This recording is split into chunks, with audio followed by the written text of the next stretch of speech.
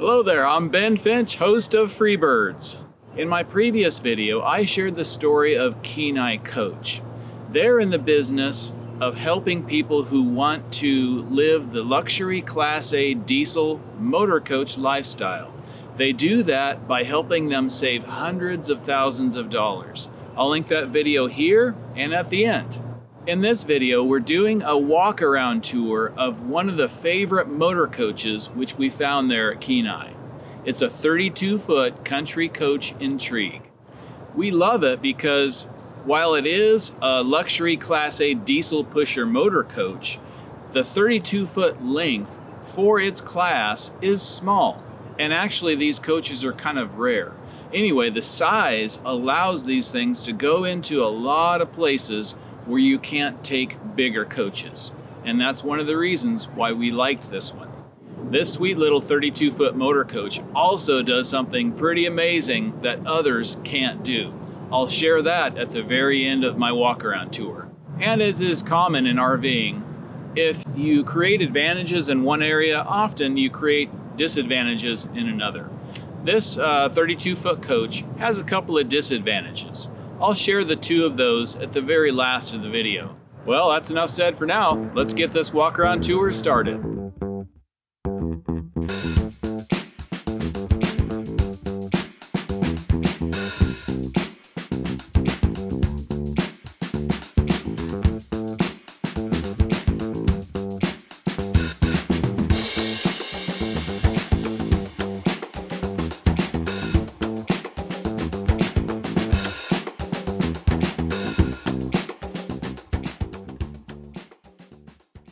So Michelle, while I'm thinking of it, let's give the driver's seat the Hobbit test. Can a 5'2" person drive a motor coach? All right, let's check it out. Feet can touch the ground, check. Steering wheel, check. So slide that seat forward. There. Feels good? Feet flat on the floor. Nice. Let me try it. So yeah, that feels good. This is diesel powered. It's got a 400 horsepower Cummins in it. It's got air brakes. The release is right here. Allison automatic transmission. The shift buttons are here. Just various light controls. Does have a backup camera on it. And this particular one has got a full Pioneer audio system. The typical gauges up front: speedometer, tachometer, temp, air pressure, things like that. It's got an oil temp for the engine and one other one which is probably for the transmission. CB radio and computerized airbag leveling. I'm a fan of this split windshield. From what Terry says is that because they're split in two pieces, yes, you do have a small strip obstructing your view, but being a two-piece, it allows it a lot more flex, and so you get a lot less stress cracking. Also, what I like about it is when you do get the invariable broken windshield, which it happens to everyone, it's just a matter of time, you only have to have half of the windshield replaced versus the whole thing. Hey Shell, why don't you open drawers? Open cabinets. Let's see what we got. You want me to start here? Yeah, let's start up here. Okay, just small stuff storage, right? Remotes and whatnot.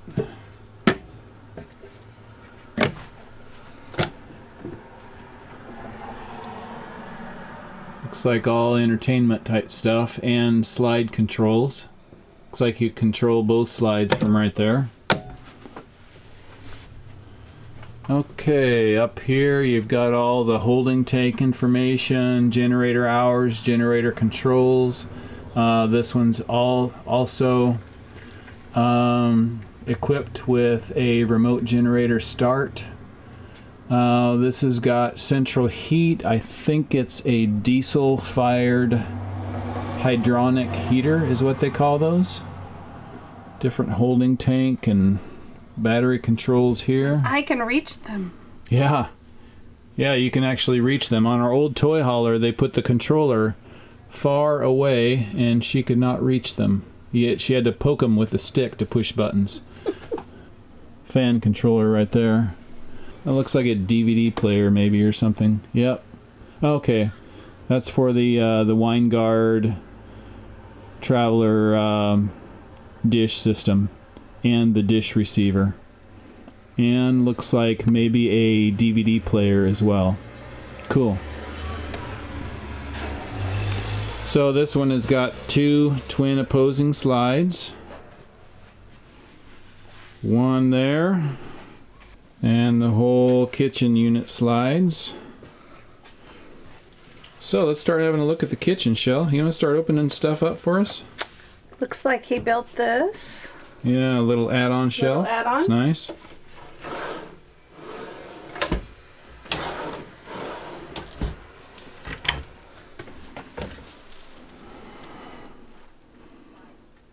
Open that other one. They're not there now, but it looks like some slide type stuff can run along these tracks. Okay. How about the range top? 2 burners. Nice.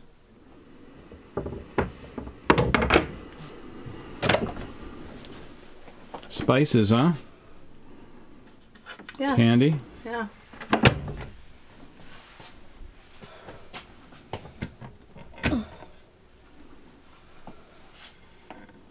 Like some owner's manuals and stuff, huh? Convection oven.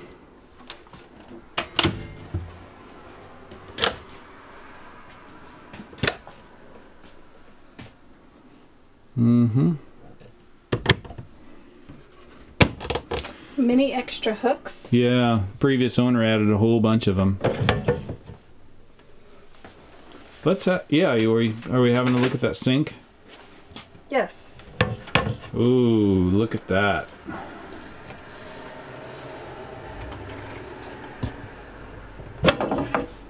Okay. Interesting. So what do you think that's probably like a draining sink for cooking, right? And then larger main one.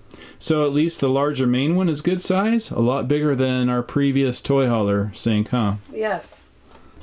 This couch turns into a bed. And it's got seat belts on it too. Yes. Which is nice for an older coach. What does this little guy do? Okay. So that's travel mode. And that's extend mode. That's a nice feature. And there are 2 chairs that go right here, folding chairs. Oh, okay. So 4 or 5 people could sit at that table then. It's kind of neat.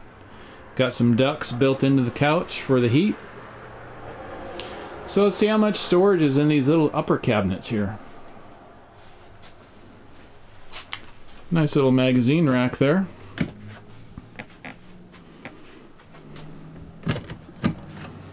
Ah, all the owner's manuals. Some other miscellaneous stuff.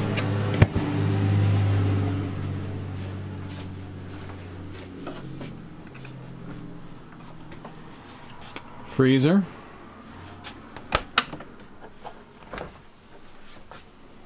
Fridge. Fantastic vent control. And looks like that's probably lighting controls above it. Let's have a look at the shower. Hop in there.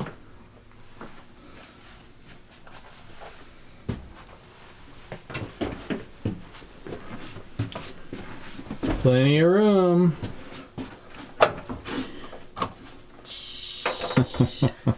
Let me try. So I'm 6'1". Have to get up in the skylight a little bit, but it's doable. Plenty of drying hooks in here too. That's cool.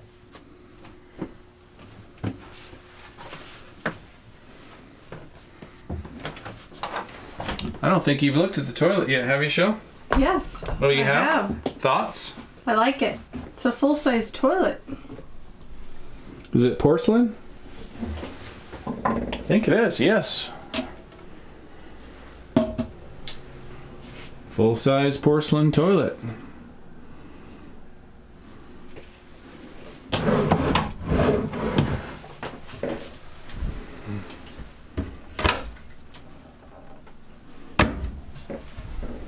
Another fantastic fan.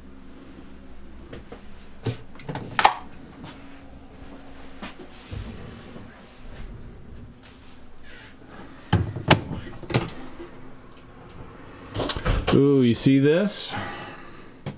I really like this a lot. Shell, this is radiant heat. It's got radiant heat, radiant floor heat everywhere that there's tile. Cool.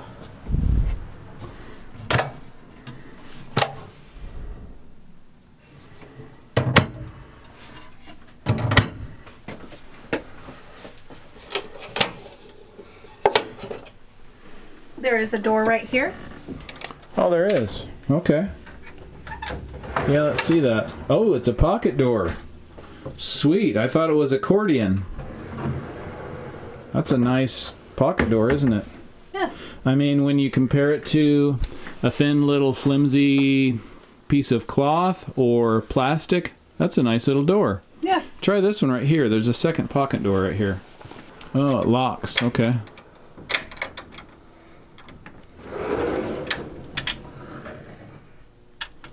Nice.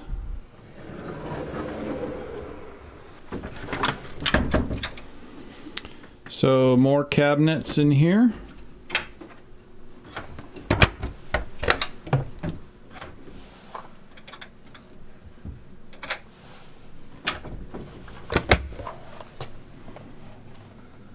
Flat screen TV and solar controller. It's got 4 solar panels up on the roof.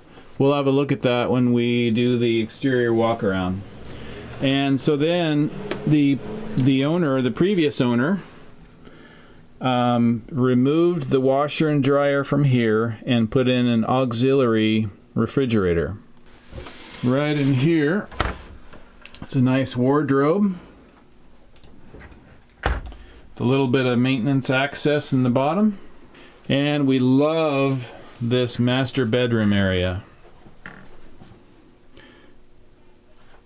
If we were to buy a coach like this, this would be the first walk-around bed that we've ever had in an RV. A definite opulent luxury. You looked around back here yet, Shell? Yes. Oh, kind of cool. There's another generator controller there, and then if you want to preheat the engine, that's what that block heater switch is for. I think the block heater works off the diesel hydronic heater.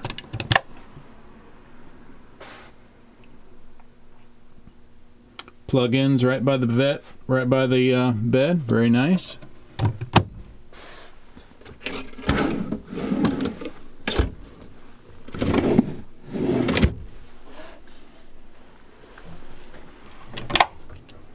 Ooh, deep. Breaker box.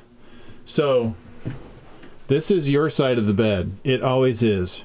After many, many, many, many years of marriage. Blissful marriage, I might add. That's right. But because this is your side of the bed, you would lose this storage area. That's okay. I would take up the closet. No. I would get this too. No. Truth be told, my clothes and shoes are more out of control than hers. Truth be told. You agree with that? Big truth. Love this bedroom storage area.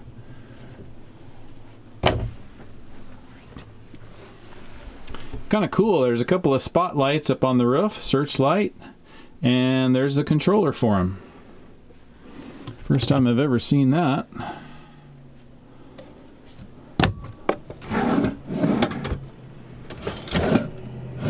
There's a drawer, but I think, yes.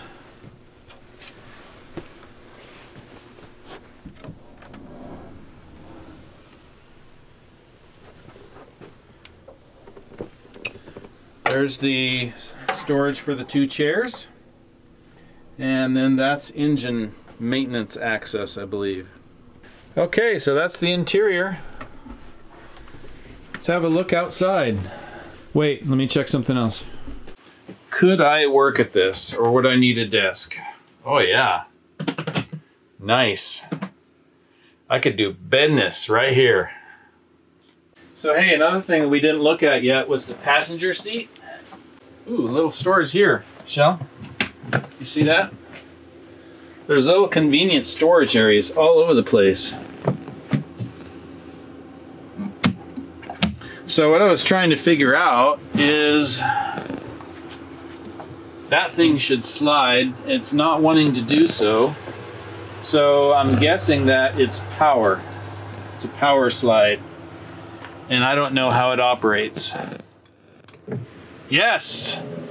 Success! Success! They don't quite touch, do they? See if you can lower that down. Not quite. You might need a step to put a little step there, huh? Because technically that floor is close to 2 inches lower than the other floor, huh? Yes. We would have to fabricate you a little Shelly step, wouldn't we? Or I could just drive. What?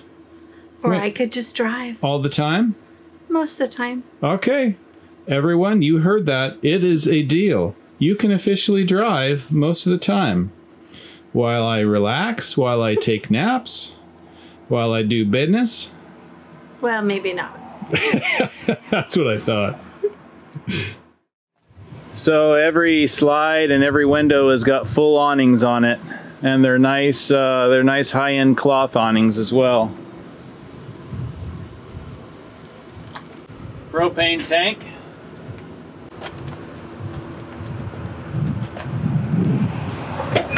Okay, so this is the one pass-through that's on a 32-footer. On the larger ones, I believe a 36 has 2 of these pass-throughs with rollable trays, and I believe the 40-footers usually have 3. This one's only got 1, and it's a little bit unique because the previous owner put in a auxiliary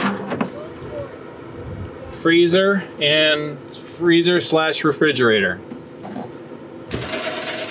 It's kind of cool. He's got a storage space worked out for a table up there. He built in a lot of cool storage features. These pass-throughs will slide in either direction. We would have to own this for a while to figure out if we wanted this freezer or if we wanted to go ahead and take it out and use the storage.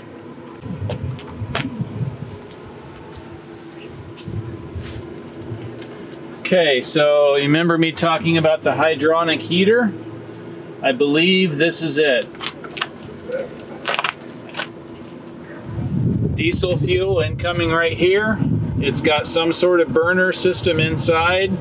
That heats the hot water. That's used for heat, which circulates around the coach, and I think even provides the heat for the heated tile flooring. And also it can preheat the engine. And this is the water pump that circulates it, and that is the exhaust where it comes out. Maintenance access.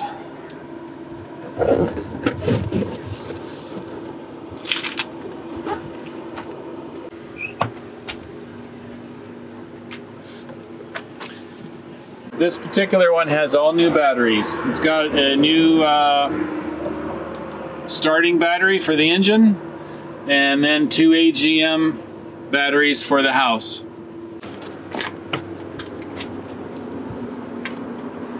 And just more maintenance access. Battery disconnect switch and a bunch of circuit breaker controls over here. Fuel filters, fuel water separator, air intake for the engine. Well, let's head up to the roof next, and let me show you around what's up there.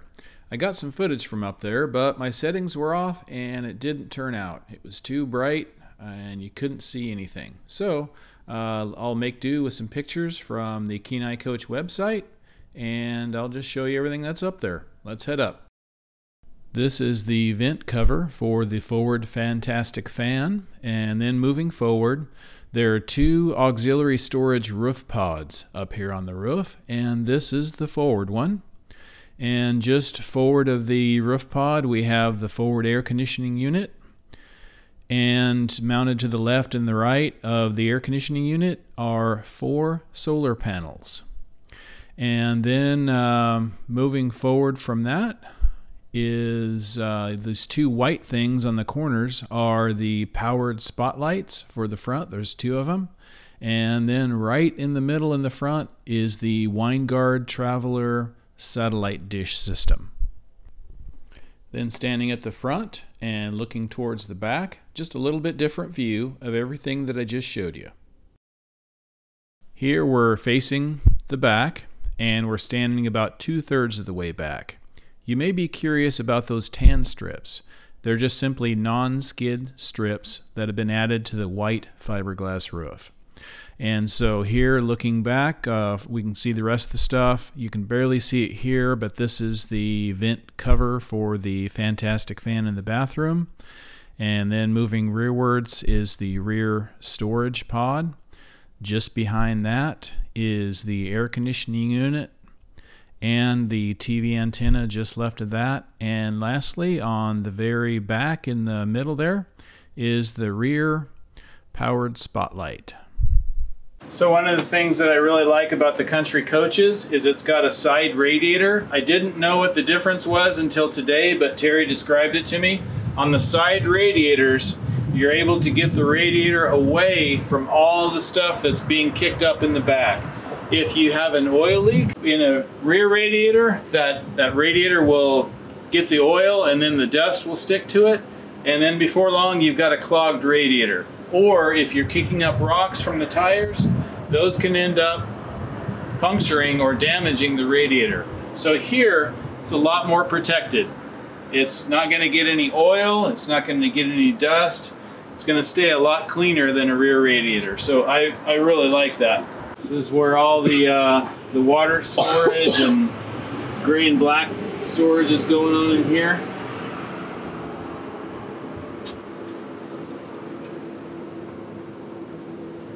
And also the exhaust for the generator is back here. It's the other view of the pass-through. You can see the fridge over there on the other side.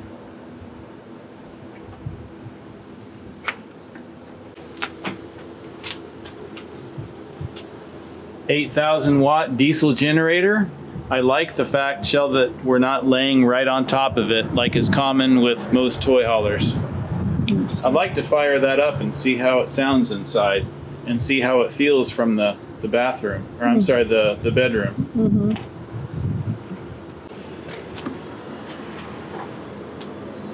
And just miscellaneous systems in here. I believe a lot of electrical solenoids, electrical controls. This is the hydraulic pump unit for all the slides. Little air compressor there. Don't quite know what that's for, but I believe that's what it is. So yeah, just a little systems bay.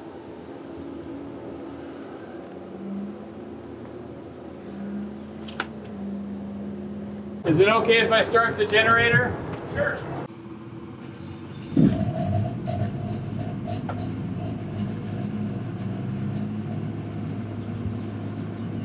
Nice. I am right above the generator. I can just barely feel a little tiny vibration tickle in my toes, but you can barely hear it. How's it sound to you? Great. So the Onan gas-powered 4,000-watt generator in our previous toy hauler, it wasn't bad, but oh my gosh, this is way quieter. So yeah, you can just hear the faintest little hum from the bedroom and the generator. Cool, huh? Yes. What do you think? Love it. Drastically different, isn't it? Than having the generator under the bed? Yes. Okay, so before buying a rig, you got to figure out if it's got the weight rating to carry your stuff or not. Let's do that on this 32-footer. Let's figure out how much weight this thing can carry. Okay, so it's got a gross vehicle weight rating of 33,200 pounds. The unloaded vehicle weight is 27,951 pounds. The fresh water, if you carry all 110 gallons, will weigh 913. The propane will weigh 88, and just a rough estimate of carrying some people will be 462. If you deduct all those weights from your 33,200, that gives you a cargo carrying capacity of 3,786 pounds. That's how much this rig can carry inside of it. Okay, next let's figure out how much this coach can tow behind it, whether that's a trailer or a towed, meaning a towable vehicle. So the gross combined vehicle weight rating is 40,200 pounds. You deduct from that the gross vehicle weight rating of 33,200 pounds, and you have a towing capacity of 7,000 pounds. So let's compare and contrast these weight ratings to a brand new 32-foot gas-powered Class A motorhome. So this is going to be the Forest River FR3 32DS. Now, I am not doing this to beat up the Forest River FR3. Rather, I just simply want to show that there can be radical differences in the cargo carrying capacity and towing capacity for different classes of RVs. And that's why it's so important to do your homework, do your research, know what it can carry, and know how much weight that you want to carry. So I'm not going to do the math, I'm just going to run through this quickly. But the FR3 has a cargo carrying capacity, they've already figured it for you, of 1978 after you deduct the weight of water and propane and people. That gives you an adjusted gross cargo carrying capacity of 1,061 pounds. And then the towing, once you deduct your 20,500 pounds gross vehicle weight rating from your gross combined weight rating of 26,000 pounds, we know that you can tow 5,500 pounds. So that just kind of shows you the difference between two different types of motor coaches. Well, this is what I've been dying to show you, is how maneuverable this coach is. It is crazy maneuverable. Blew my mind when I saw it. Anyway, between the 32-foot length and the independent front suspension, which allows the front steer wheels to turn a lot tighter, this coach is super maneuverable. Watch as Terry turns it around right in the road.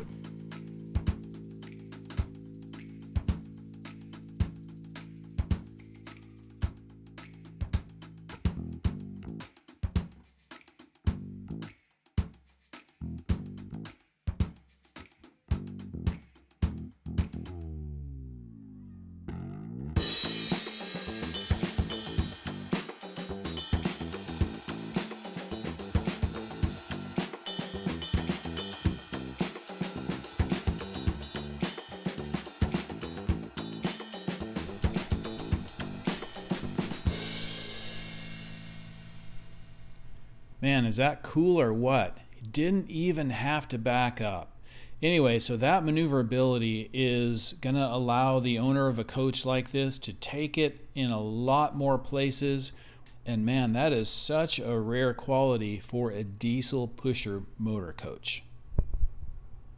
Okay, so the short length creates some pretty awesome advantages. However, there's a couple disadvantages that comes with that as well.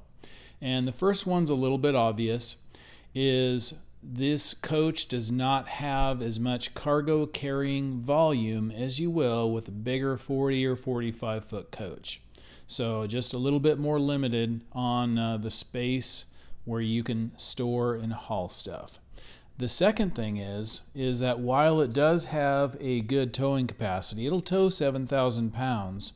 What it's shown that it's not good at is towing a heavy trailer. So If you were to tow, let's say, a 7,000-pound pickup and you were to tow that 4 down with a tow bar, this coach would do fine with that because the weight of the pickup is not on the tongue of the hitch. However, if you were to carry a heavy car hauling trailer that had a lot of tongue weight, these short coaches don't do well with those because with the short wheelbase of the coach, you put a lot of tongue weight on them and the front end just starts to porpoise a little bit and the front end handling starts to get a little bit squirrely. So it's just best to not try to haul heavy trailers. So those are the two negatives from the short length. So my bottom line assessment of this and many of the other used coaches that Kenai Coach has is that they are just an unbelievable value. When you look at this one, even just the extra equipment that's installed up on the roof is worth a whole lot of money if you were to pay to do that yourself. And so by buying these when they're in top condition but used, man, you are just really getting a lot of coach for your money. If I were in the market for one, I wouldn't hesitate to buy one myself. Well, I hope you've enjoyed the walk around tour and found it useful and informative. So next up, you can click here and watch my interview with Terry Smith. He's the owner of Kenai Coach, and in the video, he shares all the advantages of buying one of these beautiful motor coaches. And if you like this walk around tour, just click here to subscribe to Freebirds because I'm going to be doing a whole bunch more walk around tours in the future. Thanks for watching this video, and I look forward to seeing you soon.